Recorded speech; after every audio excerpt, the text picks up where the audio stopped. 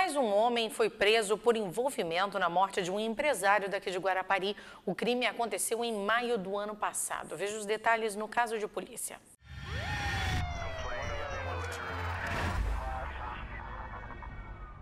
A polícia conseguiu prender o terceiro acusado de matar o dono de Jet Banana, Hugo José Gomes, de 46 anos, em maio do ano passado. Fábio Pereira da Silva foi quem atirou em Hugo. Ele foi preso em Belo Horizonte, Minas Gerais. Outros 2 homens envolvidos no crime foram detidos em agosto do ano passado. Fábio é um criminoso perigoso e tem uma extensa ficha criminal. Detalhes sobre o caso ainda serão passados pelo delegado e você confere na edição desta quinta-feira do Jornal Guarapari. E a Polícia Militar apreendeu uma grande quantidade de drogas por meio de uma denúncia anônima. 2 pessoas foram presas durante a ação.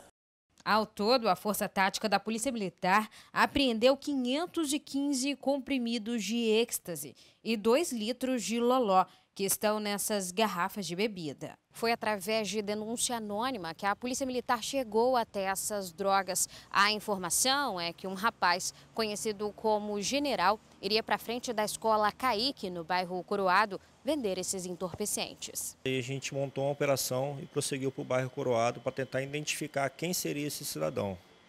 E no decorrer da operação, o serviço reservado conseguiu identificar quem seria o cidadão e visualizou ele adentrando numa residência e saindo ele mais um outro rapaz com 2 sacolas, cada um com a sacola em mãos. O sargento acredita que essas drogas seriam vendidas no carnaval. Essa droga ela é muito vendida em baladas, em festas raves e na época do carnaval ela é muito consumida em vários locais, né? O lança-perfume também é uma droga que é muito consumida no carnaval. Na operação, um homem de 28 anos e outro de 24 foram detidos.